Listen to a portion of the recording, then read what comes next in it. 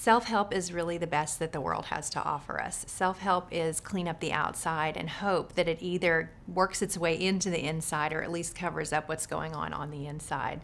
It's what the Pharisees were after. It's this external form of godliness, but an internal righteousness is missing.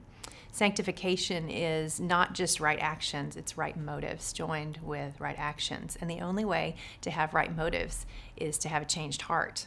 I can't do that part. That part has to be done for me by the Holy Spirit, which means that only the Christ follower is even capable of godly obedience in the truest sense, that combination of right motives and right actions, because there's no such thing as a truly right motive for those who have not submitted themselves to the Lordship of Christ.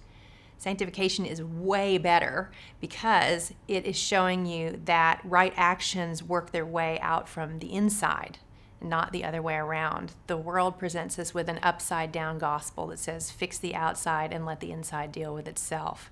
But the true gospel says the inside needs to be fixed. You can't do that. But once it is, it begins to work its way out to what your hands are doing and what your lips are saying and all the way through what your thoughts are thinking.